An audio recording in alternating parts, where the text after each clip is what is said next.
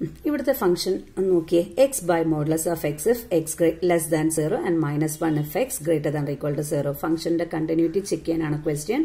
And the function is discontinuous ആകാൻ സാധ്യതയുള്ള ഒരൊറ്റ പോയിന്റേ ഉള്ളൂ. ഏത് പോയിന്റ്? 0. അപ്പോൾ check the continuity of the given function at X equal to 0. Before checking what you have to do is ഈ modulus of എക്സിന്റെ definition ഒന്ന് rewrite ചെയ്യുക. മോഡുലസ് ഓഫ് എക്സിന്റെ ഡെഫിനിഷൻ എന്താ? Modulus of X equal to X if X greater than 0 and -x if X less than 0. അങ്ങനെയാകുമ്പം ഇവിടെ എന്താ? X less than 0യുടെ അവിടെയാണ് modulus വന്നിരിക്കുന്നത്. അപ്പൊ ഈ മോഡുലസ് ഓഫ് എക്സിന് പകരം എന്താ നമുക്ക് കൊടുക്കാൻ പറ്റുന്നത്? -x. അങ്ങനെയാണ് ഈ ഡെഫിനിഷൻ എങ്ങനെ വരും? എക്സ് ബൈ -x എന്നല്ലേ വരിക?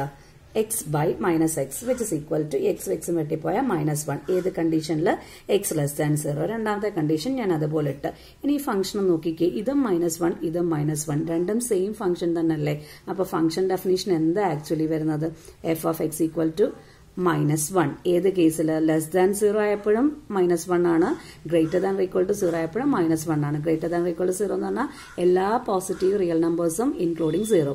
ഇത് എല്ലാ negative real നമ്പേഴ്സും. That means for all X element of R എന്നല്ലേ അതിന്റെ അർത്ഥം. R stands for real numbers. അപ്പൊ ഫംഗ്ഷന്റെ ഡെഫിനിഷൻ കൺവേർട്ട് ആയത് കണ്ടോ? -1 ആയി.